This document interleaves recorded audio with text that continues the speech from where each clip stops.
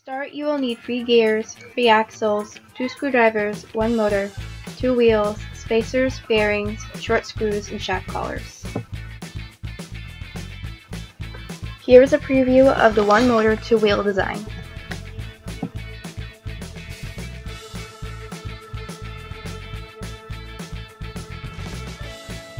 First, attach a C-channel to the chassis.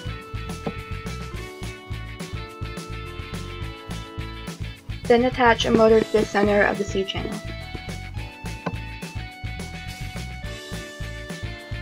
Place 1 axle into the motor and secure it with a collar. Attach a gear by putting a spacer between it and the middle and attach another collar. Attach 2 bearings by placing screws on the outside holes. Put a shaft collar at the end of an axle. Push that axle for the center of the bearing, separate the bearing and the gear with a spacer and put another spacer at the end.